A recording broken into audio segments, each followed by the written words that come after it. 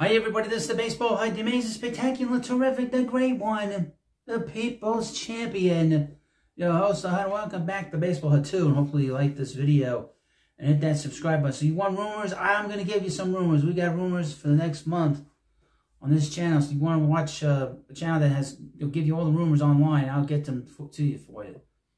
This rumor, I don't think this is much of a rumor, considering that the New York Mets are playing actually better than anybody else. But this is done from a Phillies fan, Phillies writer, I guess. He doesn't pay attention, I guess, to things north of Philly, I guess. I don't know. This is from SI.com. Headline: Philadelphia Phillies linked a possible National League East trade with the Mets. The Philadelphia Phillies and New York Mets come together on a trade before the deadline. I would say no. I would say no.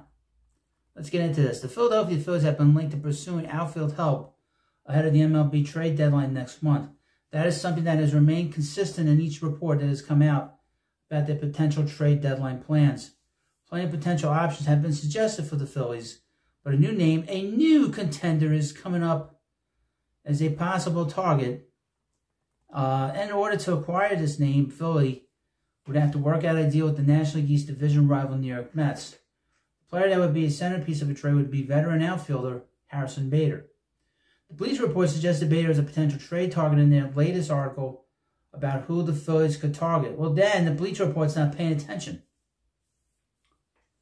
This is how bad stories get out there, folks. You know, one writer says something dumb, and then they all parrot it, pretending like it makes sense.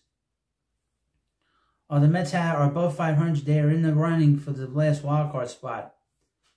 And they're 4 games behind the number 1 wild card, and that's the Braves.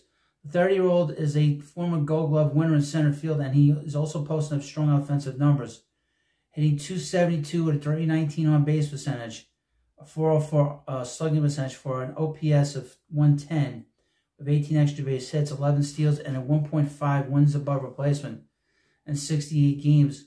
He would not be as flashy of an addition as the next 2 guys on this list, but he likely won't cost more than a mid-level prospect or 2, would still be a solid upgrade over the current in-house options. After Bader, both Jazz Chisholm and Luis Robert Jr. were listed as possible targets. Bader would certainly be the cheaper option if Philadelphia doesn't want to spend too much. He would come at a cheap price tag. Who says that? The Mets are in the middle of it, and he's played great. And would still be able to make an impact. During the 2024 MLB season, Bader has hit .275 with a .321 batting, slugging on-base percentage, .422 to go along with 6 homers, 30 RBIs. Those numbers aren't huge, but they would be perfect in a depth role. He's been playing every day. Okay? He's been pretty much playing every day. He's been playing at least 2/3 of the games for the Mets, if not every day. And he's been playing great defense, and he's been getting a lot of big hits for the Mets and he's been very consistent in terms of his offense. For the first 2 months, the Mets were very inconsistent with their offense. He's added an extra layer to this rather lengthy lineup that the Mets now have. So this is not really much of a rumor, to be honest with you. And I would mention this, Jazz Chisholm, I'd stay away from him. This goes for any team. Stay away from that guy. If you trade for him, you're getting a guy that's he's a little overrated. In my opinion, overrated. Luis Robert Jr., I haven't seen enough of him to give you my opinion, but Jazz Chisholm, guy's an infielder, playing the outfield. Now, he's gotten better in the outfield, but he's very overrated. Extremely overrated.